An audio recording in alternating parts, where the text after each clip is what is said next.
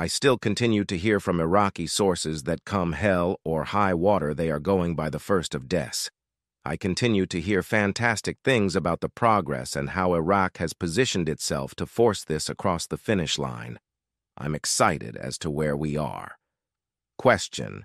Many said RV is going to happen this weekend. What do you think? The chatter is phenomenal. So it's possible. Article. The Arab Monetary Fund and the Bank for International Settlements organized the 5th meeting of the Monetary Policy Working Group in the Arab countries.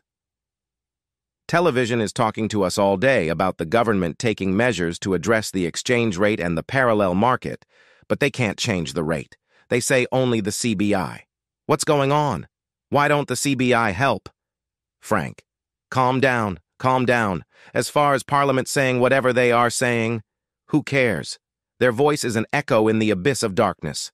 It seemed my contact in the CBI was bragging about the final steps and paperwork for the full membership of Iraq to the World Trade Organization, WTO, and to look for the official announcement this week or sometime next week. But it is completed.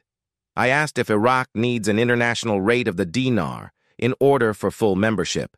I was told, and I quote from my source, Iraq needed a tradable international currency.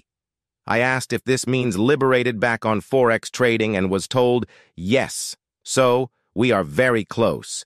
These two events are converging, WTO and reinstatement.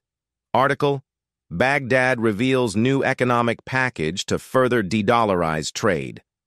Of course, the goal is to strengthen the dinar. This one is from the Express Tribune, Unshackling the Iraqi Dinar, talking about how Iraq has a plan to unshackle themselves from U.S. dealings and is aligning themselves with BRICS and new emerging global commodities. Part of that process is strengthening the dinar, removing the 3 zeros, not a lop. These are great. They are coming from mainstream worldwide news sources and are talking about exactly what we are expecting.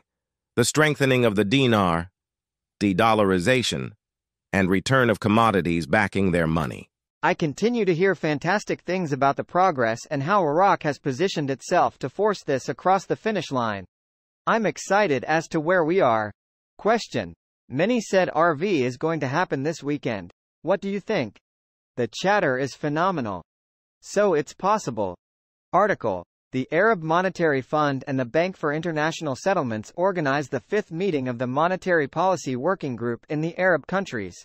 Television is talking to us all day about the government taking measures to address the exchange rate and the parallel market, but they can't change the rate. They say only the CBI. What's going on? Why don't the CBI help? Frank, calm down. Calm down. As far as Parliament saying whatever they are saying, well, who cares? Their voice is an echo in the abyss of darkness.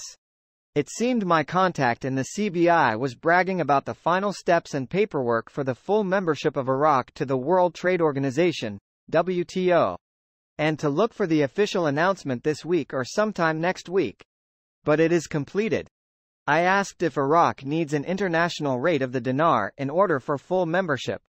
I was told, and I quote from my source, Iraq needed a tradable international currency.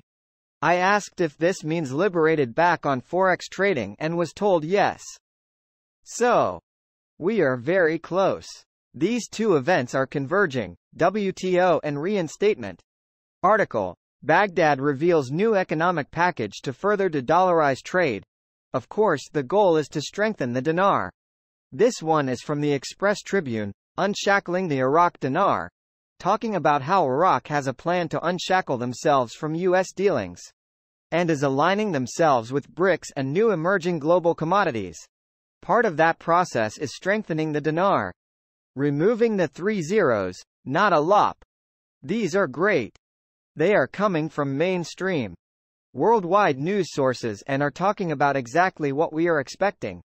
The strengthening of the dinar, de-dollarization, and return of commodities backing their money.